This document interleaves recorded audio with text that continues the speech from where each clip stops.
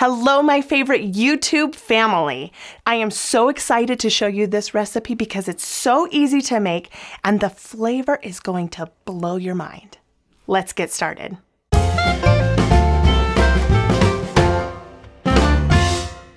Welcome to this new setup that I have. I'm going to be trying something a little bit different today. Here behind me, I am in my husband's studio, and we're going to try doing this voiceover with me talking to you, explaining the recipes.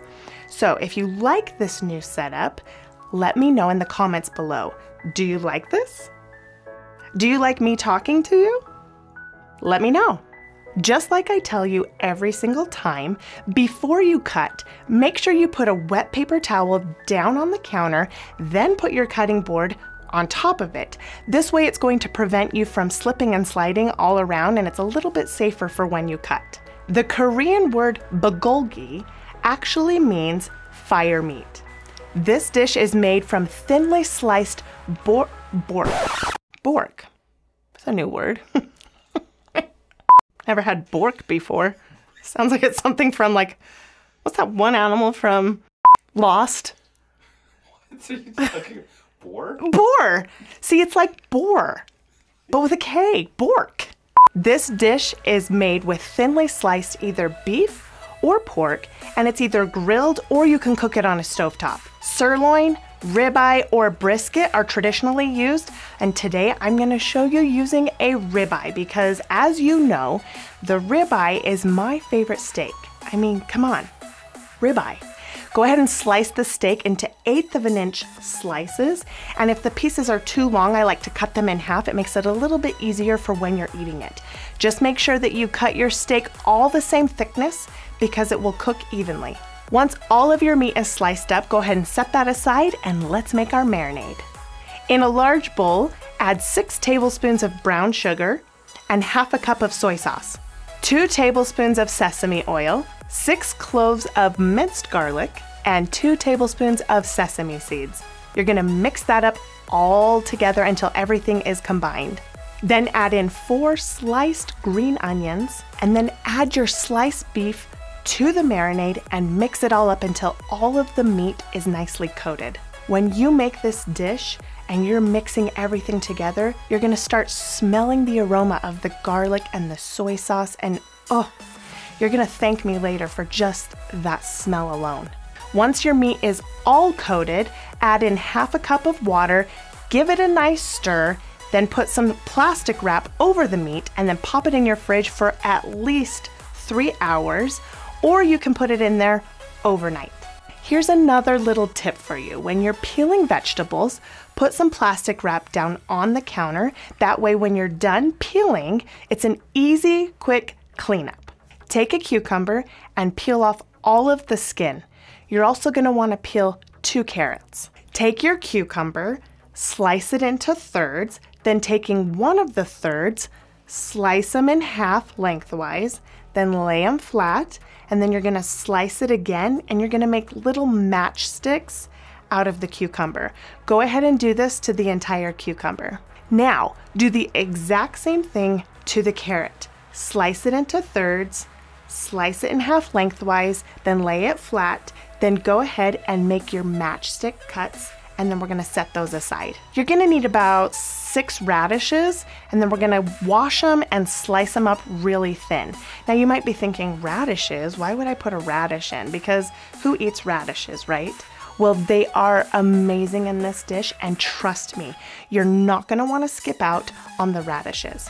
When I was a kid, I had an older brother who dared me to eat a radish. Well, being the younger sister, listening to her older brother, I was like, sure. So I ate the radish and I did not like it. So I ended up throwing up, and ever since then I was like, oh, I can't eat radishes because, which is so funny because now I love radishes and I have no problem with them. So in the comments below, tell me, is there ever a food that you've eaten as a kid that you didn't like, and now as an adult you're like, I have no idea why I didn't like that? Slice up 4 fresh, crisp green onions and set those aside. I love green onions, and 99% of the time I have green onions in my fridge. It just adds that sparkle to a darker, heavier flavored dish, kind of like this beef that we're making today. They also make for a pretty garnish. Speaking of a garnish, take some of those fresh basil leaves, stack them on top of each other, roll them up, and then take your knife and just go ahead and slice it. This technique is called chiffonade, and we're going to use this to go on top of our rice bowls. Are you ready to learn how to make one of the most complicated dressings you've ever made in your culinary career? This requires 2 ingredients: mayo and chili garlic sauce. See? Really easy. I don't know why you were so scared to make it. Go ahead and in a bowl add 1 cup of mayonnaise and 2 teaspoons of your chili garlic sauce. Whisk everything together and voila! You have the best, easiest dressing you've ever made. One of the things I love about this recipe is you can prep out everything in advance.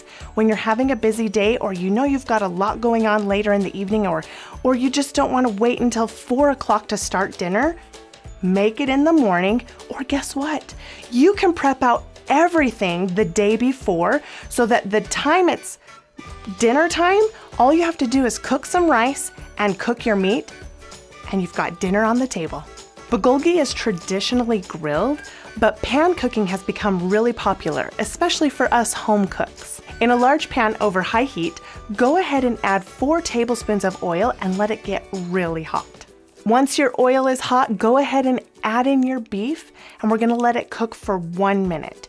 Now here's the thing, the meat is going to cook really fast, so you wanna make sure you already have your rice cooked, you already have everything prepped out, that this is the last thing before you eat, because there's nothing worse than overcooking your steak.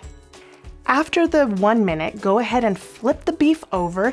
Then you're gonna cook it for another 1 to 2 minutes. You want the beef to brown, but you also still want it to be medium rare. You can easily cut this recipe in half if you're not feeding a lot of people. You're going to love it, so why not just make up a big batch and use it for leftovers? Just saying. To plate up this dish, go ahead and put some rice in a bowl, then add that bulgogi right on top. Add those carrots and cucumbers, radishes, and green onions. Then throw on the basil and some of that delicious mayo chili sauce. Sprinkle on some of those sesame seeds, mix everything together, and be prepared to be in heaven. I hope that these bulgogi rice bowls will make your family as happy as they've made mine. Give me a thumbs up if you liked this episode. And do you remember how I told you I love ribeye steaks? Well, check out this video right here, and I teach you how to make the perfect steak. We will see you in the next video.